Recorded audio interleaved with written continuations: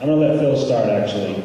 Since I already spoke, soon to be four-time Mr. Olympia, Phil.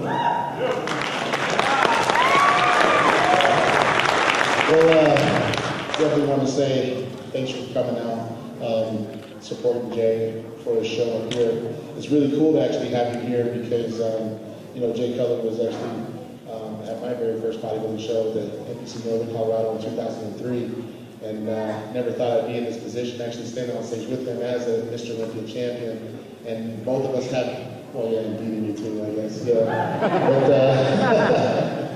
yeah, that happened pretty quicker than what we talked about, right? But you know, throughout the years, I mean, it was really interesting because, you know, normally on tour, you get to know each other on a different level, traveling to different countries, not being able to speak the language, so you kind of draw attention to one another. And, you know, Jay and I have had a pretty good relationship, you know, on and off stage. I mean, obviously, you know, looking up to him all those years and then seeing him go through all those battles, you know, with Coleman and then seeing him finally win. I was there watching him and then being on stage with him and then, you know, beating him. It wasn't really about beating him. It was actually about being Mr. Olympia. And ever since then, you would really think after that show, after the photo shoots and us traveling to India together, kind of going on our tour, that there would be some type of disconnection between the two of us. And I will definitely always appreciate Jay because he always stayed strong and remained a class act and remained my good friend.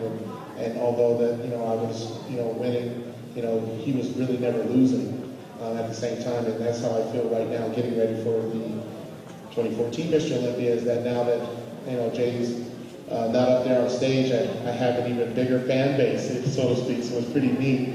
Normally, I would have all of Jay's fans talking trash on Twitter and Facebook, talking all kind of junk, but now they've kind of started coming all over, and that's really neat because I can use all the help I can get, and obviously from you guys as well, you know, being one of your own, and you know, I just want to say thanks.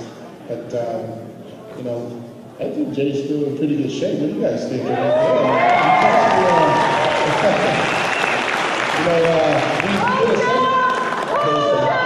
he can go all he wants. I don't know, did you shave? I obviously haven't, so you ain't got no underwear on, do you? But, oh, that's amazing, man. That's great, man. But, damn.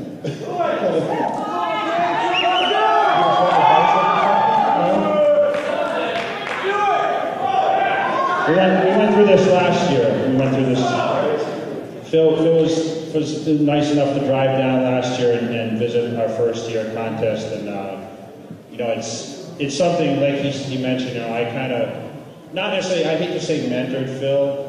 We met obviously when he was very young on these kind of stages, like I mentioned earlier in my speech, and he progressed.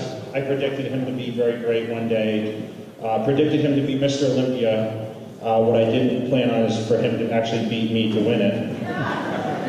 But like he said, I was cheering for him, and anyone that's seen that contest when he did beat me in 2011, I was very happy for his success. I feel very strongly for him going into this year's Olympia. He's under 6 weeks away now.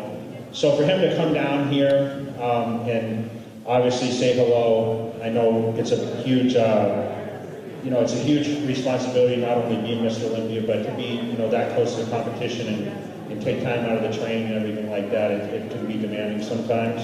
So I want to personally say thank you, Phil, for coming down and obviously seeing the fans, because now they have something to really look forward to in the fall, the Phil Heath Classic here in Wyoming. So, and alongside Remy and Remy, they've been very supportive and given Phil the opportunity to have a show so close to home. By that time, he'll be, of course, Mr. Olympia once again, which I'll be in the front row cheering him on, instead of being up there standing on stage and posing down like you guys want to see. I don't think you're going to get Phil to take his shirt off right now.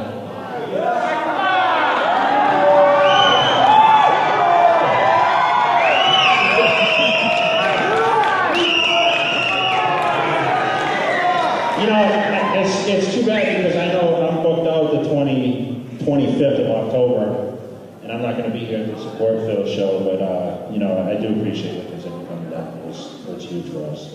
And for the fans, too, to see that. I think you can get out there and do a little arm shot at least for that, right? Bill has the best arms in bodybuilding, so I think we'll get to that, but we just want to say a few more things. You know, when I first was introduced to having a show in Wyoming, it was kind of one of those things. I wasn't sure really what was happening out here, and obviously bodybuilding is big in a lot of different areas. We travel worldwide. We're in front of thousands and thousands of people, and I wasn't really sure what to expect. And after last year, I remember, you know, when Phil came down, and you know, we kind of talked about it a little bit afterwards. The people out here are just so appreciative. I mean, I put on shows in other cities and states, and I just have so many people come up to me and thanking me personally, like, wow, thanks for bringing bodybuilding here. And you know, you're going to experience this the same. I'm sure people are excited about it. And given the opportunity to compete on these stages, it's something that I can appreciate a lot being off the stage now and being supportive of all the athletes. But it's something that, you know, you're going to learn to appreciate a lot more, you know, when you're not in your competitive mindset and you're relaxed more in October. But, you know, we really do appreciate you guys very, very much. And without you being involved, there would be no shows. And without your feedback, so, you know I've met a lot of people in the lobby tonight, and, you know, please come out and say hello and shake hands, okay? I'm going to let Phil say a few more words, and then we'll continue with the show. So just 4, huh? No, I'm just kidding. Well, real quick, so Jay and I were I think it was in India, and it was our first time in India, and Jay's room, that your room was like the size of this stage, and my room was like the size of this. So you think after winning the Olympia, you know, you're like, oh yeah, I get the, you know, special treatment, this and that. So I was like, all right. They're like, yeah, Mr. Heath, your room is right next to Jay's. I was like, oh, perfect. So I knock on his room, and he's got like 3 servants, and a kitchen manager, and a guy driving a cell phone, and a laptop, and I just got, you know, my bag and my trainer in my room. But you know, it was really neat because, like I said before, you know, we had a good chat. And, you know, one of the things that I noticed that, you know, Jay has with me is a lot of confidence in my ability. And, you know, that's one of the coolest things about having friends and family and even trainers in your background, you know, and you know, behind you. Because when you step on this stage, it is terrifying.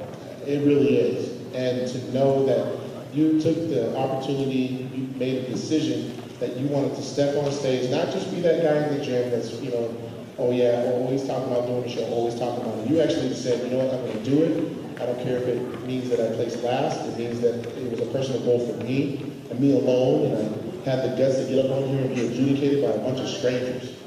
A bunch of strangers. I mean, it's like your worst nightmare coming alive. And, you know, to have that happen, and, you know, it's just, I still remember it. But moving forward, you know, I remember thinking, gosh, like, how many Olympians could I win? So we were actually having this chat, and the trainer at the time, Tony Rambo, was like, you know, oh yeah, you know, we might get a couple more and this and that. And Jay's like, no, he's going to break the freaking record. What are you talking about? It's like, Jay, like, because he's training both of us, mind you. See, so Lonnie's trying to be dramatic, and Jay just says, no, the kid's got the heart, and he's going to train hard, and if he doesn't, then he sucks. So, like, no pressure, right?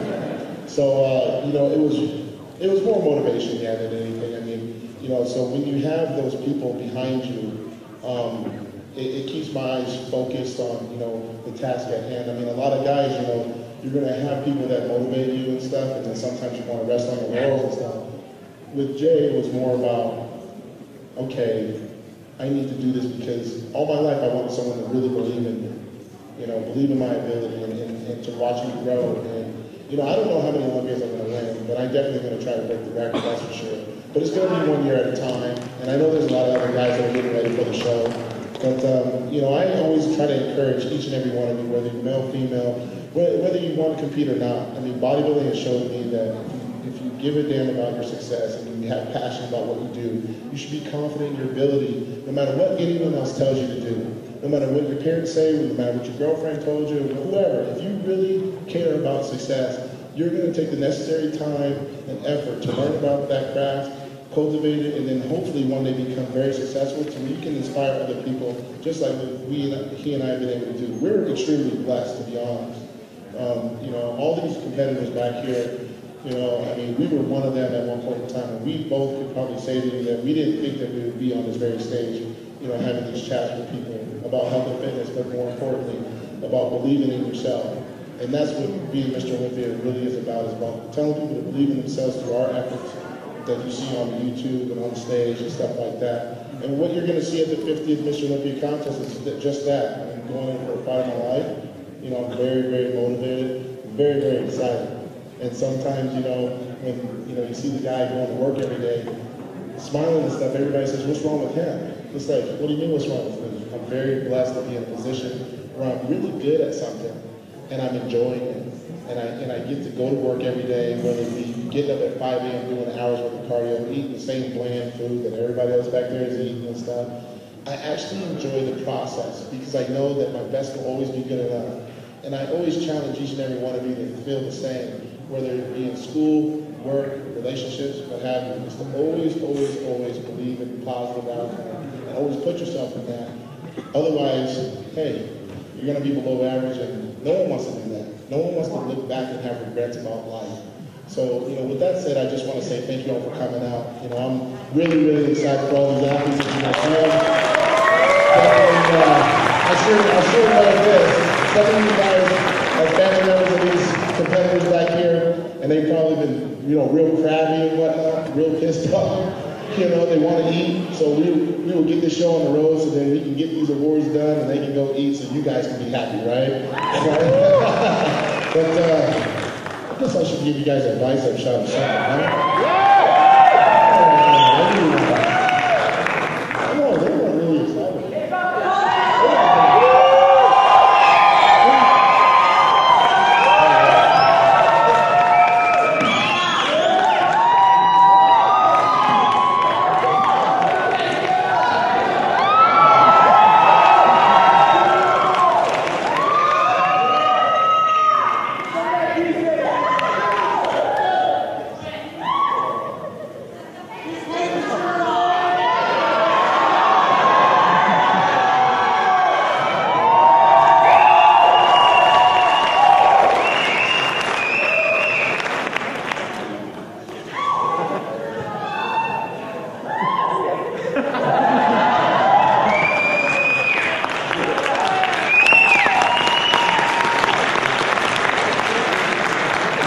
I can promise you this. After I win number 4, I'll be back here October 25th, and I will be unveiling all this. All right?